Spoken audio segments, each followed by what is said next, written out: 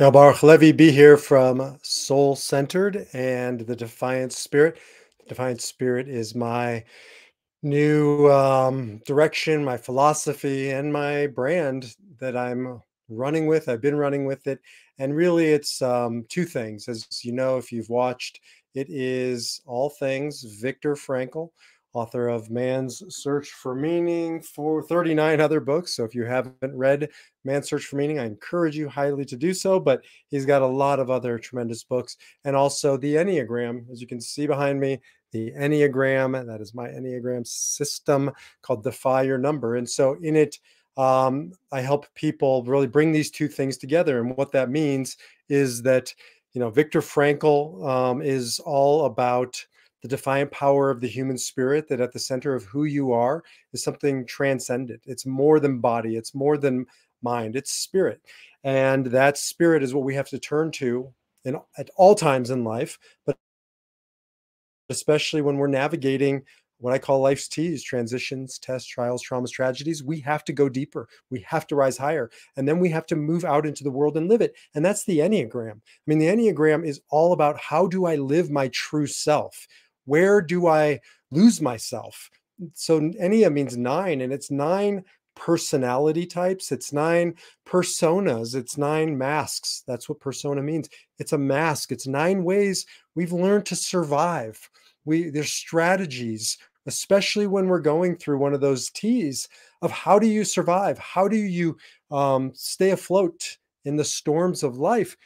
And so the Enneagram shows us where I go when I'm on autopilot, when I'm unconscious, or as Franco would say, when I'm in reaction. But we don't have to live in reaction. We can stop reacting and we can start responding and become, as Frankel says, responsible, response able to respond to life. That's the work that we do. We take this thing called the Enneagram and we learn how we react and how we can respond. So this week on my podcasts, I'm exploring Enneagram 7. I bet there's a lot of 7s out there. This is social media. 7s love social media. 7s probably created some of social media, a lot of it. 7s are called the Enthusiast. They're called different things in different systems, but the Enthusiast over here, and I have it as a color orangish because it's the color of the sun. So when I think of Enneagram 7s, if you don't know if you're 7, listen for yourself in this.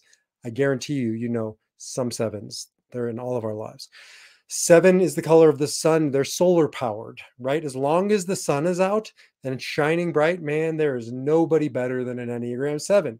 The challenge is with solar power, when the clouds come out and it's a little bit dark, things don't operate quite as well. And that's my experience with Enneagram 7s. The enthusiasts tend to be great when it's all sunny and happy and bright and optimistic and fun. And if they're in reaction, again, this isn't who they are when they're in response. This is when they're in fear. This is when they're unconscious. This is their lower level of living. They can run away from the more difficult conversations, the darker conversations, and they'll just jump to the next thing. So they're oftentimes 7s are accused of being flighty, of being sort of like, having an ADD quality, squirrel, squirrel, squirrel, off to the next thing. They're fast. I mean, 7s are fast thinking, they're fast moving, they're movers and shakers. They don't sit still if they're in reaction. But oftentimes they're skimming the surface because they're afraid. What happens when I stop? What happens when I sit still and the middle of the night, when the darkness descends, or when I have to be real in a conversation? So sometimes, it's easier to divert the conversation to a different direction or tell jokes, be funny. They're oftentimes big personalities, oftentimes the life of the party, not always, but often. They are usually charismatic and magnetic. They just are high vibration of energy, and they're fun to be around. The work for a 7 is to realize that life isn't just about fun. It's about going deeper. It's about becoming real. Today, I had a conversation with somebody who wanted me to describe more of a 7. And we were talking about famous movies, and he said, give me an example. So here's my example of the 7. Peter Pan. So if you watch Peter Pan, if you haven't watched it in a while, it's a very sophisticated tale. And Peter is, a boy who doesn't want to grow up. He doesn't want to take responsibility. He wants to be with the Lost Boys. He wants to live in Never Never Land. He likes to fly. He likes to have fun. He wants to be free. The challenge is that the world starts passing him by. People start growing up, and he doesn't like the feeling of being left behind.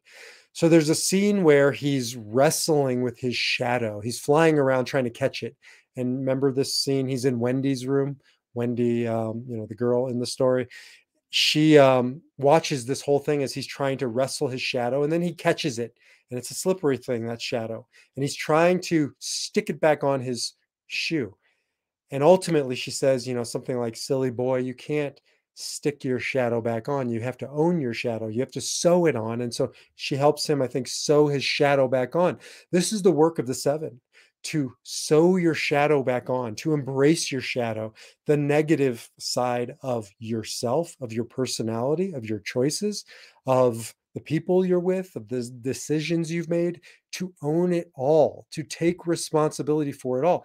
Here's what happens with sevens. They go from, in some ways, the most shallow of all Enneagram types to the most inspiring of all Enneagram types. Here's a perfect example. Vladimir Zelensky. Here's a man who 10 years ago was a joke. I mean, literally, he was a jokester. He was a comedian. There's a YouTube of him. I saw somebody showed it, of him on like their version of SNL. And he was faking that he was naked from the waist down. You couldn't see. And he was playing the piano with his, with his body parts. This is not the man that I know. This is not the man that was, is leading the world right now. Agree with, what's going on. Don't agree with it, but you have to respect this man who has stood up against the, mighty empire of Putin and the Russians, although they're not nearly as mighty as they thought they were, because of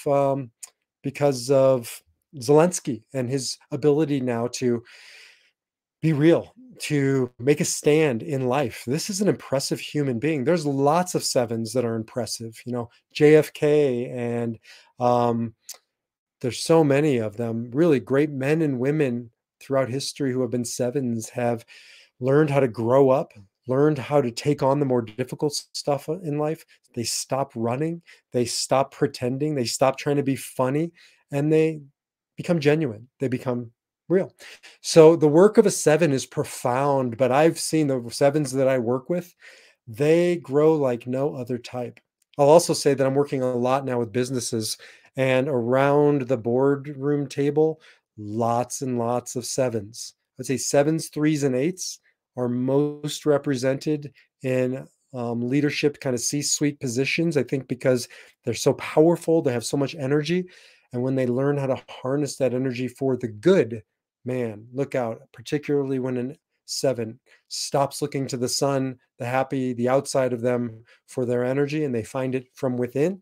That's when a seven is transformative. I'll end with this, and then you can listen to the entire podcast. It's like 40 minutes. And then I have another one with my good friend and partner in Wealth 360, Michael Feiner. So Michael Feiner and I do the Enneagram through Wealth, and I do it on my own. So there's two podcasts this week.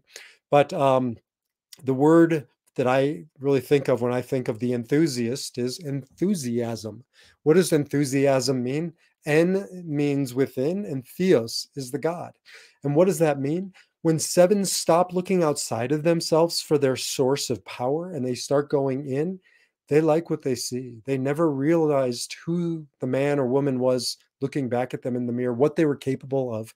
And when they make their stand in life, when they stop screwing around, when they stop running from the responsibility and they stand in their responsibility, and as Frankel says, they make the defiant stand, man, transformative. Look out. So if you're a seven and you want to learn how to make your stand, give me a shout. I would love to talk to you, work with you. If you're not, I would still love to talk to you and work with you. I now have the Defy Your Number Enneagram system. It's available. It's done. It's polished. I got videos. I got books. I got workbooks. I got the whole Megillah for you so that you can just take a test, discover your number, and I can help you defy your number. Just, you don't even have to talk to me. You can just use the program. Um, and it's done. It's just not quite up on my website yet. So if you're interested, shoot me an email. You can shoot me an email at baruch@defiantspirit.org, or go to defiantspirit.org and check it out. And it'll soon be available for purchase there. But for now, you can just reach out to me. Also have a great free ebook on 9 Enneagram types walk into a bar. And this is how they react, and this is how they respond. So that's also done, and that's available, but you'll also have to email me because it's not quite teed up, automated. I'd be happy to get that to you complimentary. I'm very proud of it. And I just want the work of Viktor Frankl to inspire and the work of the Enneagram to impact you, so you can defy your number and live your spirit. Jump over to the Defiant Spirit and listen to this week's podcast on Enneagram 7, the Enthusiast, or Wealth 360, the Speculative Investor. I think that one drops Thursday. So I'll see you next time. Defy your number, live your spirit.